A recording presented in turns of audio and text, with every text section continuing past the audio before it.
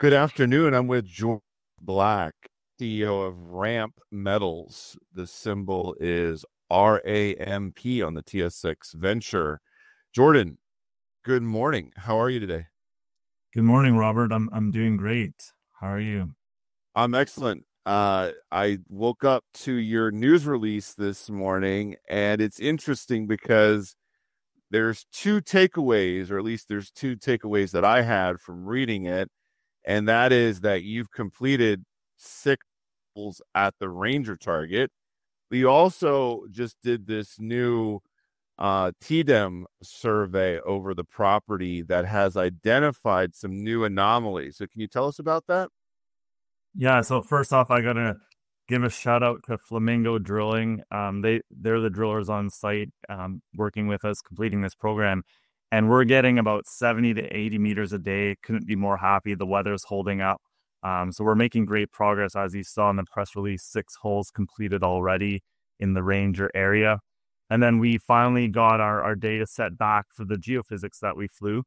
And we uncovered some very interesting anomalies both at Ranger and Rush. At Ranger, as we were talking earlier, we hit these really nice conductors on this northeast southwest trend that's just on the other side of Ranger where we made the original discovery. Okay, so six hole completed at Ranger. And is my interpretation right that those were the six holes that you planned to drill at the start of the program? Yeah, so we completed all the holes that were planned. Originally, we were thinking 5 or 6, because everything was going well. We threw an extra one in there to make it 6. And now we're actually today we're heading over to this new anomaly on the east side of the lake, and we're going to drill that target today.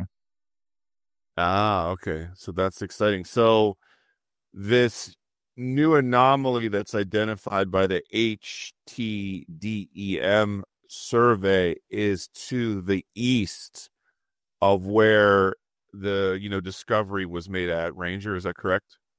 That's correct. So you have Ranger 1, which is about 100 meters from the lake, and then you hop over to the other side of the lake, which it's not too far away, and then we uncovered these series of anomalies that we didn't know they were there before.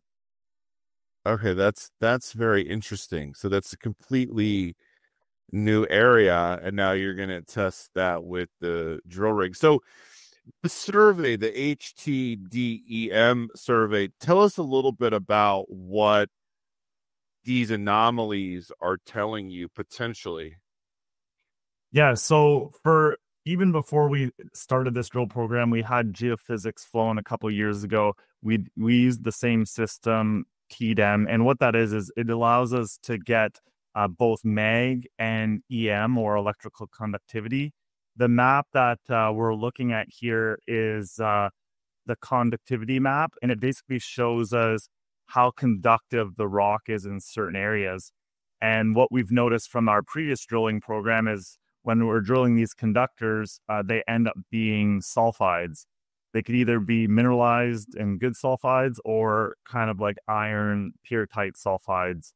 And you're always hoping for the good type. But what we've uncovered, or at least our working theory, and we're learning more on this program as well, is that there could be a spatial relationship between these conductors that we're showing on this figure 1 map in the press release, and where gold's been discovered so far, both at Rogue and Ranger.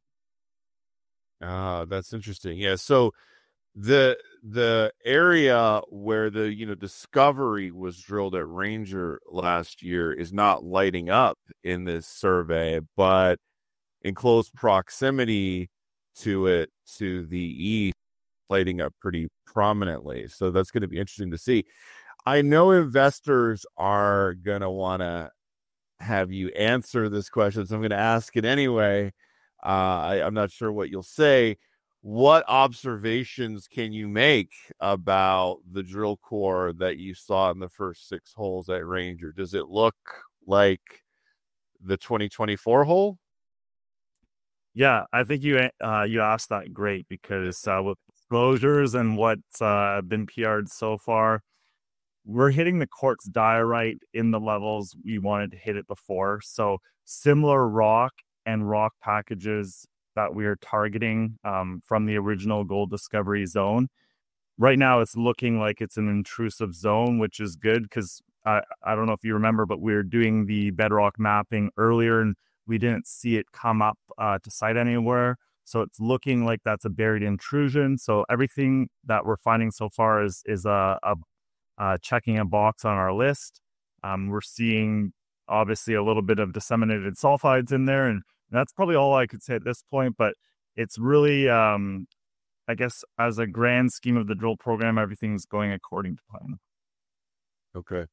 Yeah, and good progress so far to get 6 holes done already. That's lightning fast. So yeah, you got a great contractor there in Saskatchewan. So just kind of interested. So you drill this hole in this new target area at Ranger, and then what will be next? I mean, is it possible that you'll keep testing that area, or are you going to move to one of the other target areas?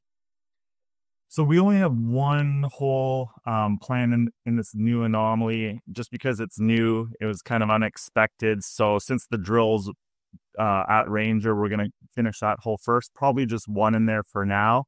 And then later this week, we'll fly over to Rush, which we're excited about because if you remember from our press release before, we hit 1.6% copper with kickers of gold and silver. I think that had 0.8 grams per ton of gold and 115 grams per ton of silver. So we're looking at this nice VMS target. And going back to the geophysics as well, we noticed there's a pretty nice conductor underneath those grab samples we found. Yeah, I noticed that too when I was looking at the news this morning. So that makes it even more intriguing to test that target. So how many holes does Ramp have planned for the Rush target? So Rush, we're gonna drill approximately two or three. We want to go right down the middle of that body, and we had Stephen Dalch give us a few targets to help with that. So we gave him the raw data. He's a geophysics expert, and he helps us with the targeting, along with the data that comes from Axiom. So we're gonna try to, I guess, essentially uncover massive sulfides. That's what everyone's always looking for, right? You want to see that nice copper-looking core. And Rush will be, in our opinion, more if everything works out, more visual toweling. So you'll have an XRF gun, you'll be able to do more things on the fly. Where Ranger was really fine grain, right? So it's a lot harder to see on the fly, and you're relying on assays a lot more. Yeah, yeah. So at Rush, you're looking for more copper and gold and silver, whereas at Ranger, it's more of a pure gold target with some snips of silver. But it'll be interesting to see what you find in this new area to the east at Ranger, because if the HTDEM is lighting up sulfides, then who knows what metals you might find there. So let's take a step back, Jordan. Just talk about being a junior mining CEO in this crazy market environment. Obviously, every stock has been volatile the last few weeks, and Ramp is no different. How does this market volatility affect you as a CEO or the company? Yeah, great question. I think with uncertainty in the markets, it affects everyone essentially equally, especially when you're getting mass market sell-offs in general. So what happens is we're a leveraged gold play, and even though gold's at all-time highs, people might get fearful and they might get liquidated or margined in other positions that they have to sell certain things in companies they like. And essentially it goes down the list. So you saw we corrected from about $1.40 down to about 80 cents. And I think we're trading at about what is it, 95 cents today, 97 cents. So yeah, we did feel the global sell-off, and it was actually a good opportunity to go out there and reach out to new shareholders and existing ones where maybe they missed that initial run up, and we were able to speak with people and try to get them into the story and say, look, this is a good position, it's a good correction. So it works both ways, right? It's not, it kills your momentum in some sense, but the positive is you might have people that are more willing to get into your story on a pullback.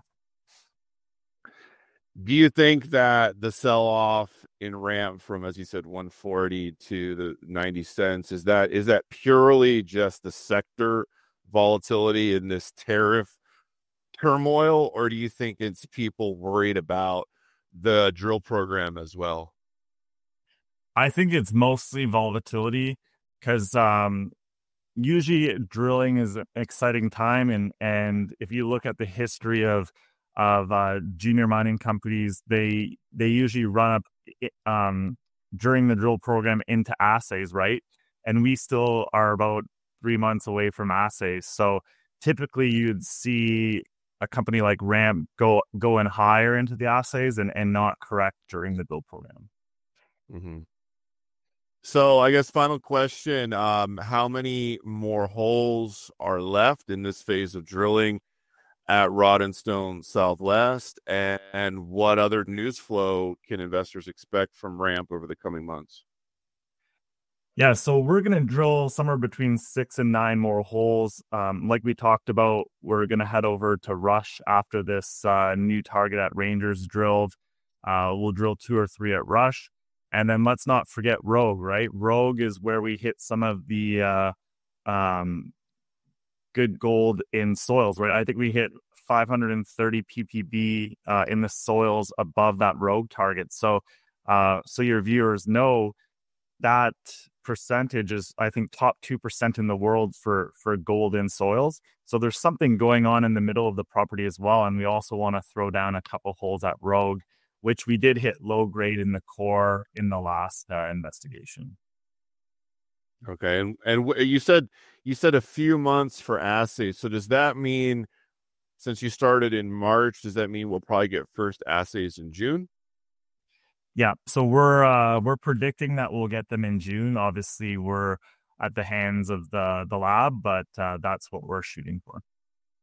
All right, Jordan, I'm excited to see this next hole at Ranger and what comes of it, and then obviously the assays from all the drilling and all the different target areas. Definitely exciting time for shareholders of Ramp Metals. Thank you. Yeah, thanks for having me on. Definitely an exciting time for Ramp.